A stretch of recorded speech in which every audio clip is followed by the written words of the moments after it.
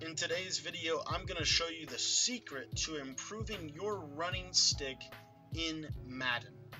What's up, guys? My name's Cody, and I want to welcome you to my YouTube channel. My YouTube channel is called Madden 21 Tips and Tricks, and the reason we're called that is because my entire goal is to help you get better at Madden. Everything that I do points back to that goal, and so that's why we have the Discord, that's why we have our streams, that's why we have these videos, because what I'm trying to do is I'm trying to help you improve your game so that you can be more effective in Madden. And if that interests you, what I want to encourage you to do is below in the description, there is a link to join a Discord. That Discord is kind of the hub of my channel. It's the place where you can get the most up-to-date videos, but it's also a place where you can get your questions answered. And if you have any questions in Madden at all, you can always text me. My number is in the top left of the screen. All right, let's talk about running the ball. So we're just going to use, it doesn't matter what run, right? And this is a universal tip. This applies to every single run that you'll ever run in Madden. And all I'm going to do is I'm just going to come out in single back bunch. And all I'm going to do is as soon as I take the snap, as soon as I take the ball, I am going to, you can see the controller cam here. You see my left trigger is lighting up.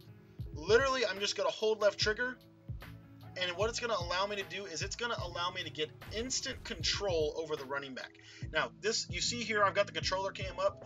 My left joystick is very, very sensitive. My right joystick's very, very sensitive. Those buttons this year are so sensitive, it makes such a difference. And so whenever you're running the ball, you want to really learn how to master that left trigger and then holding this left joystick to whichever side that you want it to go. So what I'm going to do is I'm going to do a slight movement to the right, and as you see here, it's going to change the way the running back cuts. He's going to cut sharper. And then there's also some that you can do where he's going to cut a little bit more elongated. So let me show you an example right here. If I go in here and I just hold turbo, I can't move him. Right? I can't move him. What I want to do is I want to hold turbo after I've made the cut. I'm thinking of Mike Shanahan. We talked about having a one-cut system. You're either going to go outside or you're going to cut it straight up. That's one simple tip that you can use this for. So think of it like this. You're going to get one cut. You're going to either get a cut to the outside or you're going to get a cut to the middle. So when I get this pitch out here, I'm going to hold left trigger. I'm going to cut, and then I'm going to turn it right up. That left trigger, holding that left trigger, it's the precision modifier. And what that's going to do for your offense is it's truly going to change everything about how you do it, because the game reacts significantly different. Let me grab a different running play here. But the game reacts very, very different to when you have that button pressed. And so honestly, guys, if you use that left trigger, and one of the things I want you to master is when you do it, you want to not hold turbo until you're through to your cut. So once you've figured out where you're gonna go, that's when you hit turbo. Too many people that I coached, too many people that I talked to in Madden, they are like me and how I used to be, and I've had to grow in this a lot this season, and really every year it's the same.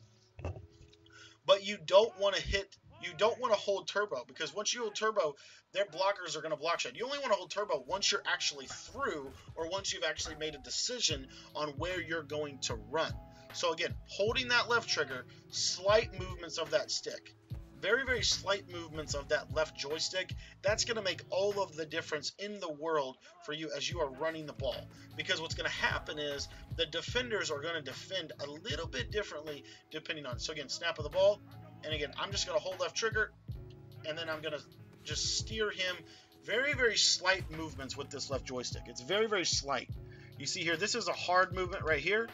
This is slight. This is like gentle. It's literally kind of like an art form. It's like, you know, what I think of is like Le'Veon Bell. If you imagine the way Le'Veon Bell would run the ball when he was on the Steelers, you saw this very, very almost artistic style of running. That's how Madden 20 really is, and that's honestly, I believe it's going to be even more important in Madden 21, because that steering of the joystick really does make a difference in where you go. What most people do is they get the ball and they hold turbo and then they just go.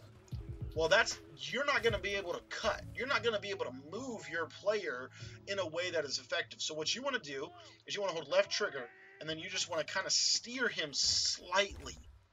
The slight movements make the biggest difference. You don't want to be very exaggerated. You want to do this in all areas of Madden, not just running. But this is a quick tip that is going to help you guys take your game to the next level with running the ball. If you guys enjoyed this video, there's some other ones that are about to pop up on your screen. But what I want to tell you before we take off is I actually wrote a book that is entirely designed to helping you get better at Madden. It's called my Madden 20 Competitor's Guide, and we've also given you a free update voucher for Madden 21. What that basically means is it's a guide that is based on Madden 20. But when Madden 21 comes out, we're going to release a 2.0 version of that guide for Madden 21 specifically. That way you can have setups and place and schemes that work both in Madden 20 and in Madden 21. So if you want to pick that up, you can. A link to it is in the description below. It's going to take you right to checkout. It's a full offense and a full defensive scheme. I think right now the guide, if you put it all together, is over 70 pages of Madden content with over, I think, 10 hours of footage just on defense and offense alone. Doesn't count the film studies and all of the other things that we've done within those to make those successful. So we've got a ton of great reviews on that, and I would encourage you, if you're looking to make a little bit more money before the end of Madden 20 in some tournaments, and you also want to have a really good guide for Madden 21 for the launch, pick this guide up. You won't regret it. Like I said, we update it every single week, and we're going to be updating it as soon as Madden 21 comes out so that you can have Madden 21 specific tips, strategies, and schemes. Thank you so much for watching. We'll see you guys in Discord.